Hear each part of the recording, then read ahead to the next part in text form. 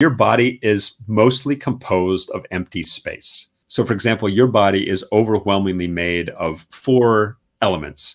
We've got hydrogen, we've got carbon, we've got oxygen, we've got nitrogen. But then you ask the question, what is a hydrogen atom? We know that inside that thing, that it's composed of one single particle in the middle called a proton, and then there's one particle zooming around at a very high speed called an electron. The electrons are zooming around at such a rate that it gives this effect of you being solid, but you're not actually solid. I'm imagining my finger trying to poke into it, but it's spinning around so fast that I'm always hitting the electron. Yeah, exactly. And the distance between these two things, so if the proton in the middle of a hydrogen atom were the size of my fist, then the most likely place you'd find the electron particle going around it would be something like 2.5 kilometers away. So is there any chance that I could someday just walk through a wall then?